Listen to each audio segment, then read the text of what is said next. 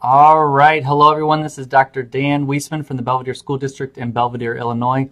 It's the week of December 17th, and I'm excited to give you an update on our school year and the progress we're making right now as we work on our mission to empower all learners to achieve personal excellence here in District 100.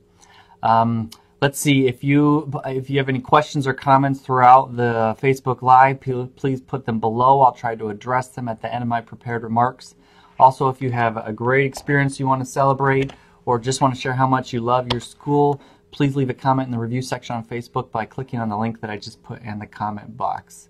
Now, appreciate you joining us here today, either live if you're with us live or after the fact if you're watching a recording. A few areas of celebration before we get into our board meeting agenda for tonight.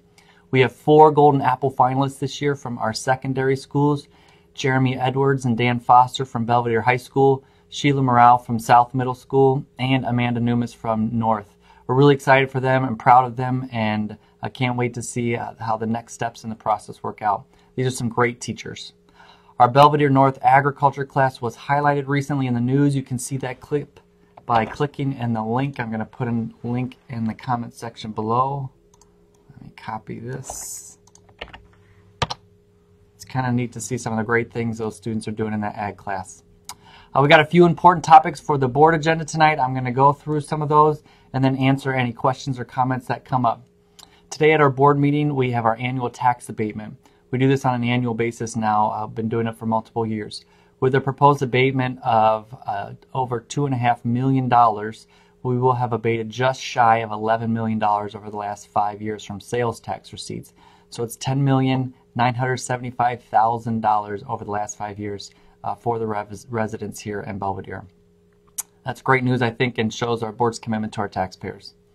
We have 6 new courses for our high school catalog this year: Heritage Spanish 2, Introduction to Health Occupations, which is part of the new health science endorsement I'll be explaining later, Computer Network and Troubleshooting, which is part of the new information technology endorsement I'll explain later, Transition Math. This is a state course from the Illinois State Board of Education and helps keeps our kids out of remedial math courses in the community college. AP English Language, which adds a strength to our AP program, which is something that our community has been requesting for the last couple years. This is an 11th grade class. And AP Seminar, which is the first class in the AP Capstone Diploma program. This allows students to receive additional recognition for taking early college courses in high school. AP Seminar is a project-based learning course, and AP Seminar assessments include research reports, written arguments, and presentations completed during the academic year. After students take AP Seminar, they can then take AP Research, where they design, execute, present, and defend a year-long research-based investigation on a topic of their individual interest. We're really excited about these new high school course offerings and hope they'll be among some of the first choices for students for next year. We're also expanding our high school blended courses. We currently have 2 of those at each of our high schools, and they combine traditional instruction with online materials. This gives students more flexibility to learn outside of class when they're meeting their goals. You can learn more about our blended philosophy by watching a short video about blended classes. I'm going to put a link to that in the comment section so you can see that. We're also going to be presenting tonight our high school endorsement pathways. We first introduced this concept a little over a year ago, and we've been working really hard for the last year to get to this point. I'm going to switch over to some slides here as I walk through that. Let's see if this works. Okay. So there are 7 endorsements in our endorsement framework. They align to the state endorsement framework. There's an Ag, Food, and Natural Resources endorsement, Arts and Communication endorsement, Finance and Business Services endorsement, Human Public Services endorsement, Health Sciences and Technology endorsement, Information Technology endorsement, and Manufacturing, Engineering, Technology, and Trades endorsement. You can see an explainer video of what college and career endorsements are by clicking, and I'm going to put a link to another video in the comment section. Freshmen who choose an endorsement are able to take a sequence of electives in that endorsement that help prepare them for a possible future career in that area. This sequence of electives is called a pathway. So there could be multiple pathways within one of the given 7 endorsements. If students don't end up in a career later on in life in that area, it's still a great experience. It gives them experiences and helps develop their skills for an occupation they do choose later in life by helping them develop some cross-cutting skills. I'm going to go through some of the slides here. to talk about the benefits and what our pathways look like. So pathway endorsement benefits include, like I mentioned, giving kids early career experiences, connecting the work that they do in high school to their career in the future, and making sure that we give all of our kids a unique advantage. We feel like the endorsement and pathway work we've been doing makes sure to benefit all students, the students that want to enter a career right after high school, as well as those that want to enter post-secondary education. So I'm going to walk through each of our endorsements and the different pathways that are available to our students starting next year. The first endorsement is Ag, Food, and Natural Resources, and the first pathway in that endorsement is Crop Management. Sophomores in this in this pathway take an Ag Science class, and then as 11th graders they take Botany. Then as seniors they'll take a Horticulture, Production, and Management course, as well as an Introduction to Agribusiness course. Or students in the Ag, Food, and Natural Resource endorsement can choose the Livestock Production pathway. As sophomores they still take the Ag Science class. In 11th grade they take an Animal Science class. In 12th grade a Livestock Production class and Introduction to Agribusiness class. Then we move on to the Arts and Communication endorsement, which starts with a Mass Communications pathway. As sophomores, these students take an Introduction to Journalism class, and then as juniors, a Broadcast Media class. And we're still working on a senior class for those students in a couple years. The Performing Arts pathway is the second pathway in the Arts and Communication endorsement. As sophomores, students can take either an Introduction to Theater Art or an appropriate music level class.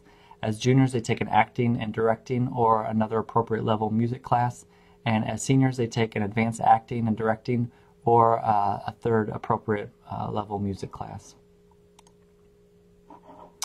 Then we have a Theater Technician pathway within the Arts and Communications endorsement. This includes a sophomore option for Introduction to Theater Arts. 11th grade options are Theater Technology 1 or Theater Production 1. And then as seniors, they take the second level course for either Theater Technology or Theater Production. A fourth pathway within the Arts and Communication endorsement is the Studio Arts pathway. And this is just an acknowledgement that when students get into art, they take a series of art courses that build on each other. So 10th grade, they take Art 1. 11th grade, they're going to take another art class. In 12th grade, they're going to take another art class. Then we move on to our Finance and Business Services endorsement. The pathway here is Business Management. As sophomores, students take an Introduction to Business class. In 11th grade, they take a Beginning Accounting class. And in the 12th grade, they take a Principles of Management and a Principles of Finance class. Our Health Science endorsement has a similar pathway name, just Health Sciences. Sophomores in this endorsement pathway take an Introduction to Healthcare Occupations. That's one of the new courses being proposed. And as 11th graders, they take an Introductory Life Science class. And then as seniors, they take Medical Terminology and Nutrition for Optimum Living. Our Health Public Services endorsement includes an education pathway right now. 10th graders take an Introduction to Child Care. 11th graders take a Child Growth and Development class. And 12th graders, the seniors, are enrolled in a primary teaching internship where they work here in one of our schools, actually. The Information Technology endorsement includes a Coding and Mobile App Development pathway where students as sophomores take a Computer Applications class. As 11th graders, they take an Introduction to Network and Coding. This is a new course this year that was approved last year. And as 12th graders, as seniors, they'll take a Mobile App Development class. Another pathway in the Information Technology endorsement is Network Design and Troubleshooting, whereas 10th graders will take a Computer Applications class, 11th graders will take an Introduction to Network and Coding, and 12th grade, those seniors will take a Network Design and Troubleshooting, which is one of the new courses up in front of the board tonight. Our last endorsement, I believe, is Manufacturing, Engineering, Technology, and Trades, and we have a couple pathways here. We have an Automotive Technician pathway. It includes the sophomore level class for Automotive Technology, a junior class for Advanced Automotive Technology, and a senior class, which is again an Advanced Automotive Technology class. An engineering pathway is the second option under Manufacturing, Engineering, Technology, and Trades endorsement. Sophomores here take an Introduction to Drafting class. Then as juniors, they take an Introduction to Engineering and Careers. And as 12th grades, they take an Engineering Graphics class. Then there's a manufacturing pathway, whereas sophomores, they take an Activities and Technology class. As juniors, they take Introduction to Drafting. And as seniors, they take a metrology class and a manufacturing processes class.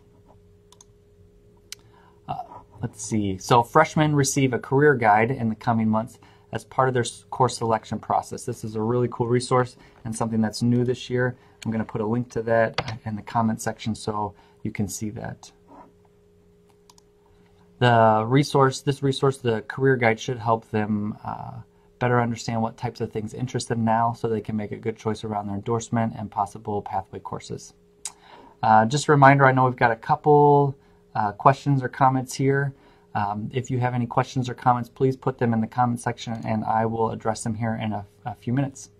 One final update for the board tonight will be our status on boundary forms. Last month I presented 5 different scenarios for possible school boundary shifts based on some data that we received from a demographer report over this last year.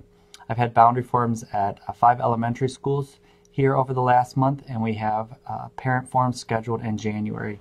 So I'm going to put the dates for those forms. We're having them at Meehan Elementary School, Lincoln Elementary School, Seth Whitman, and Washington Academy. Let's see, so I'm going to move on to see what types of different comments we have here. Let me scroll up and just read through. Are all the classes at the pathways at each high school or off-site? All of our pathway courses are planned on being offered on-site, so students will be able to take them at both of the high schools on-site, taught by staff members here. So we offer the classes at both of the high schools.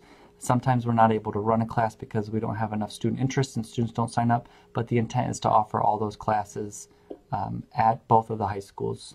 Let's see, looks like Nikki answered that for me as well. Let's see. Oh, good. We got B1 Food Pantry wants to give a shout out to the teachers of Washington for their generous contribution to provide food to those in need in Boone County. Also, they're giving books to all children who come to the pantry. Their donations are helping hundreds of people in very special ways. Thank you to each of you for trusting us with your donations as we work together to bless our community. Thanks, Colleen. That's great. I appreciate the shout out to those teachers. Those are some great staff members and teachers at Washington. Looks like those are all the comments and questions that I've got tonight. So I appreciate your time, and I'll go ahead and close out. Thanks for watching, either live or after the fact. A lot of the information that we shared today is also available through our various newsletters. I'd encourage you to take a few minutes out of your month to watch, listen, or read about what's happening in the district. This Facebook Live is just one way to stay updated. Remember, you can always leave a comment in our district suggestion box. I read those on a regular basis and try to respond when I can. And then again, a quick plug. If you have a great experience you want to celebrate or just want to share how much you love your school, please consider leaving a comment in the review section on Facebook by going to the link that I put in the comment section. We think it's great if we can make sure that our community knows some of the great things that are happening. Here I got one, it looks like I got a final question here. My question is, why am I not being notified if my elementary age child is not being in school until 5 p.m.? You know, Michael, I don't know the specifics of how our notification system works, but I will look into that and get back with you. I'll do that through a direct message. Looks like we also have a question here from Michelle. Will there be a meeting for parents that want to know about career planning? You know, Michelle, most of the information is happening directly with the students in their homeroom classes at the high schools. And so I'd encourage you to have some conversations in January about your students. With your students about the presentations that they're receiving and the information they're getting. Specifically, I'd encourage you to go through the career guide with them and their course selection sheet. So those are some really important things to go through.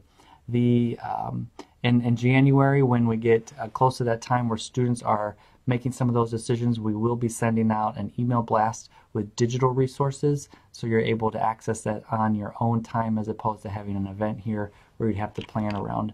And that will include a link to the career guide, videos explaining the pathway sequencing and how students can pick those pathways, as well as an online version of the course catalog. So you should be able to make all those decisions and become informed about those things from the comfort of your own home in your pajamas. But if you have any questions, the best people to reach out to as you're going through those materials are going to be the high school counselors in each of the high schools. Let's see, looks like we got a couple. Yeah, Michael, I'm going to have to look into the specifics on our notification system, and I'm not sure exactly how that works, but I will reach out once I find out the details so I can answer your question specifically. All right, so I think that's all I've got. If you have any additional questions or comments, please feel free to post them or shoot me an email. Thanks for your time, and stay tuned until next month.